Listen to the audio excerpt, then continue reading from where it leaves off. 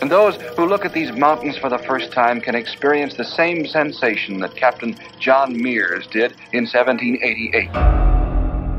A fit home for the gods, and thus he called the highest peak Mount Olympus. Through the years, the name remained the same on maps and in the minds of the thousands who flock here each year.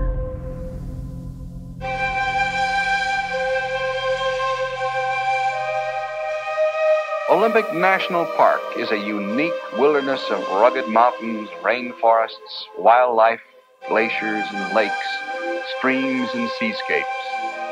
Altogether, it covers some 750,000 acres and ranks as the 5th in size in our national park system.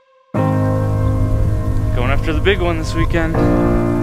Climbing highest peak in the Olympic Mountains, Mount Olympus. My buddy Ryan assembled a great group of 6 for this climb, and we have permits for the extended holiday weekend. Now it's on us to get there.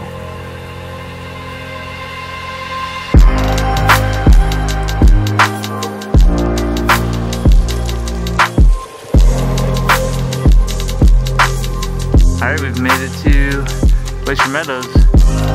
This will be our base camp for the next few nights.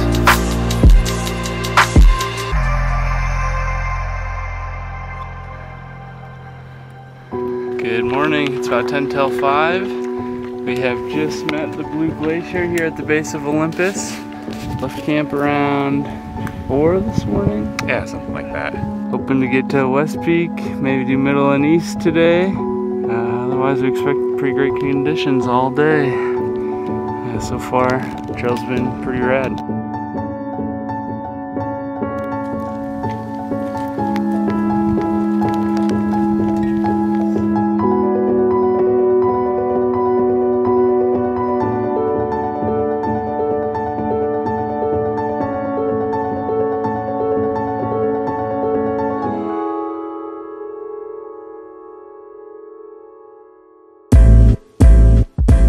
Summit of Mount Olympus, 7,969 feet. The highest peak in the Olympic Mountains. So we ended up climbing up the scramble route, and so we're now rappelling that same route back to the base of the mountain. Nice job, Cody.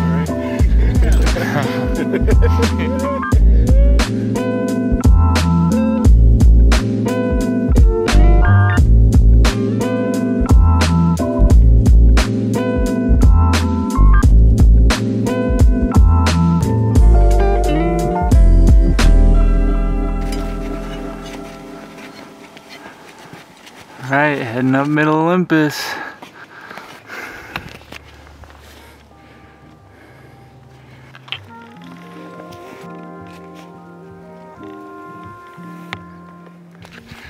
We made it to the summit of Middle Olympus.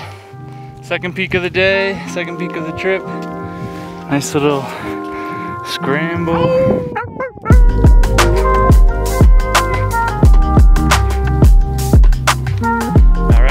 Done, we'll head back to camp and wrap up a successful day in the mountains. Well, if you've enjoyed seeing our story, enjoyed meeting those very interesting people, then you have the true spirit of adventure.